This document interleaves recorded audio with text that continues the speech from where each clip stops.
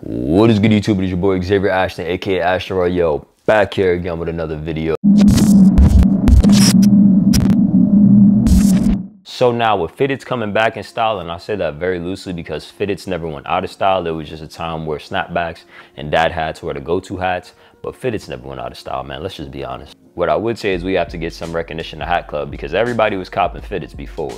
But now the hype with copping fitteds is getting it fitted with a patch and a colored underbrim. So this actually is gonna be my second video on the topic of curving your brim. My first video I did with the new era Fear of God hats. I did the baseball curving method. Some people said it worked for them, some people said it didn't. So this method that I have here is gonna be so much easier. All you need are some rubber bands, and as you can see, I copped mine from Staples, but make sure you cop the right rubber bands because there's one above this that's like 2 times the width of this one, and it's thicker, and it actually crushed the crown of a hat before. So this one, as you can see, if you're getting this from Staples, let that focus, is a number 64.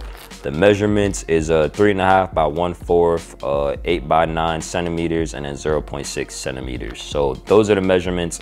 If you're copping them from Staples, once again, it is number 64. These rubber bands are perfect for curving brims. So now starting with step 1, for me, is taking off these stickers because I'm just not a fan of these stickers. Take this one off too. If you like to keep the size on, that's on you. I'm really not a fan of keeping the size on, so I'm taking this one off too, but it's just giving me like a hard time. That's just a personal thing. I just feel like it gives the hat more of a clean look, but like I said, it's personal. So step 2 is acknowledging the curve that the hat is gonna give once you put it on your head. As you can see right now, it has a slight curve. It's molding to my head. I got these braids, so it's kind of molding with these braids also. But as you can see, I already have a slight curve. So now this is what I have to work with because it's kind of molded to the shape of my head. So now that we're on step 3, we're gonna start curving this up because we acknowledge the natural curve that it gave on our head. So as you guys can see the different panels because of the stitching, you wanna take your hands, you wanna cuff them with the brim and take your fingers and keep them on that last panel. And you just wanna curve slightly right here. You wanna take your fingertips right here and you just want to bend this. You just want to start bending this so it kind of forms as a slight curve. You just want to get a slight curve in there. Just do that back and forth. And then you just want to do that until you see the hat actually give itself that natural curving brim. So now as you can see, we have some curvature in the brim. Let me show you guys the under brim. So now you want to take your fingers, same thing, same concept. You want to put your hands in here, both sides, take your thumbs, put them on the outside, and do the same thing to just establish the curve. The biggest rule is you want to stay away from the middle of the hat. You don't want your thumbs too high because once you bend the middle cardboard of this hat, it's going to look like a roof of a house. So as you guys can see, just by doing that, the hat already has like a nice little natural curve. Let me just put it on my head to show you guys what it's looking like right now.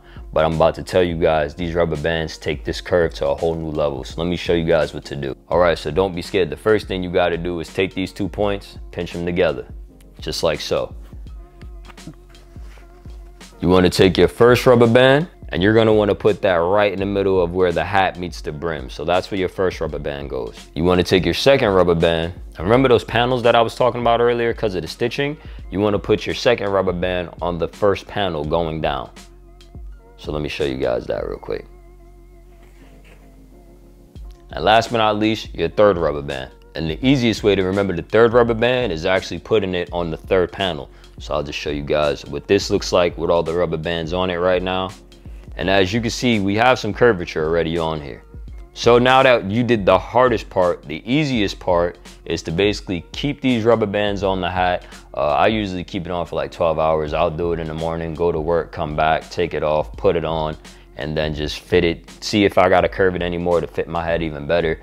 But I mean, you really only gotta keep this on, I say, for like 2 to 3 hours. So, I mean, let's wait. 6.5 hours later. Okay, so now we're back. Let's review the final results of this. So let me just remove these 3 rubber bands real quick. Okay, so I wasn't playing when I said these rubber bands give you the perfect result. As you can see, perfect curvature in the brim. Show you the under brim. Now for some people, this is too curved. So final step, just put your hat on and wear it for the rest of the day. and see how you like it. If it fits or not to your liking, you just unbend or bend even more. So like for me, I feel like this is just perfect for me. Some people kind of want to take some more out, so all you have to do is just bend this up a little bit. But for me, I feel like this is just perfect, to be honest. I'm telling you, man, these rubber bands, they do justice for real. And then I'll show you guys what the cap looks on backwards, because I know a lot of you wear your caps backwards and you still got that perfectly bended brim. Perfect results. So we're now coming to the end of the video. If this method helped you guys out, please don't forget to smack that like button down below and drop a comment down below. Tell me if it worked. If it didn't work for you, let me know why it didn't work.